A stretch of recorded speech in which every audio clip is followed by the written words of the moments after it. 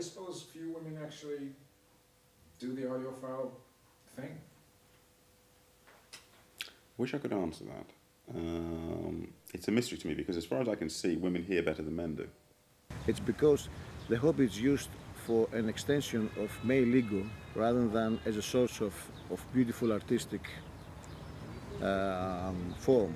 I use my wife quite a lot when I can drag her in. If I've made a change and say, do you prefer this the way it was? And she can never tell me what's wrong or what's right, but she can tell me it is wrong or it is right. And I trust her hearing actually more than I trust my own. But it becomes like, let's say, a little fortress of vanity, and then you don't want to touch it, don't touch this, don't do that, and they bring the woman into a level where she feels like very stupid and very incapable of touching something. Today we know that women, they can handle the most sophisticated equipment, computers, all kinds of things. So all it takes is a communication between the couple.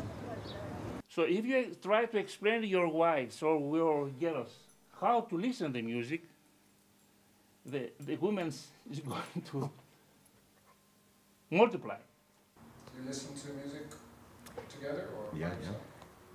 Yes, sometimes I like to listen. It's kind of wife training.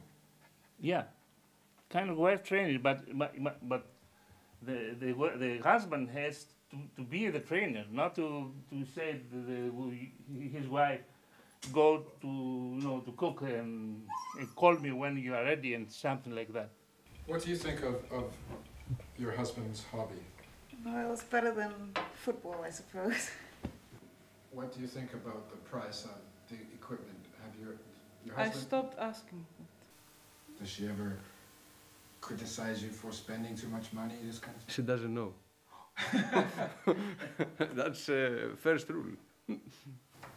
If he hadn't have given so much money, Don't tell him. I could have my old house in Chania repaired. But it was a world that I didn't know that it existed. What went through your mind when you first saw these amazing systems?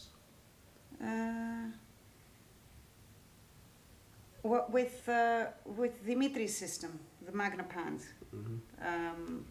I couldn't believe how real the music sounded. It was like he had put on a classical piece, and I thought the piano, the orchestra was there right in front of me.